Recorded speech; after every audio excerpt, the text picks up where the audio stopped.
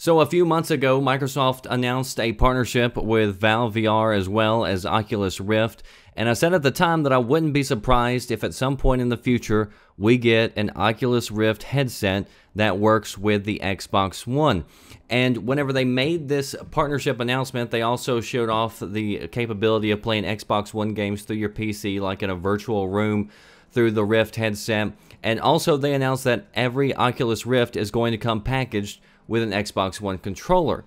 But some people laughed at the idea that, Xbox One would be capable of even doing Oculus VR, but it appears that that idea isn't so far-fetched. This coming from the Oculus Vice President, Nate Mitchell. He was doing an interview and he was asked, was the Xbox One powerful enough to deliver a VR experience? And here's what he said, quote, "That's the thing, you can absolutely deliver a great VR experience on Xbox One with the hardware that's in the Xbox One." He went on to say, though, that it's been in conversation, but don't expect it to come anytime soon because they're nowhere near an announcement at this point. He says their entire attention is making sure that they deliver a great experience reliably on Windows, and that adding Xbox One or any other platform for that instance, whether you're talking about Mac or Linux, would complicate things. So the entire experience would be different than what they're looking at targeting right now. So right now, the entire focus is on Windows. We also learned this week that soon PCs are going to start being produced that are labeled as Oculus ready. So if you're in the market for a PC, you're looking to also pick up a Rift some point down the road, they're going to be labeled that it can handle it. And we also found out that they do not expect Rift to be any less than $300. So we still don't know an exact price point, but they're throwing that out there saying don't expect it to be any less than $300.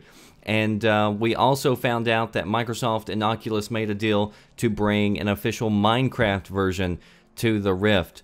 But also this week, the people in charge reiterated the points that I've been making for a while about VR in general.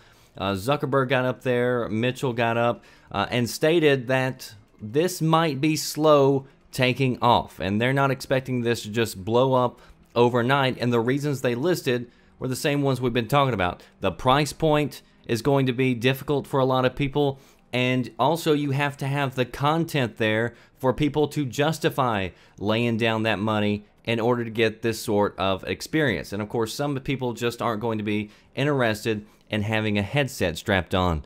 So if you're looking at what Sony is doing with PlayStation VR, it's really not that hard to see how you also couldn't have Oculus show up at some point on the Xbox One.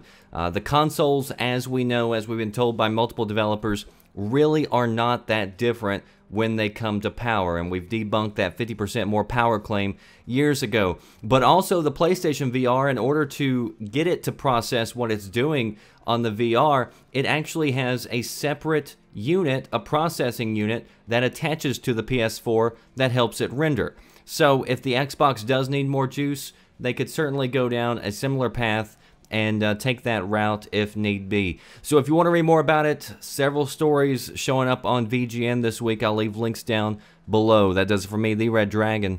I'll see you next time. Thanks for watching. Are you listening? Damn.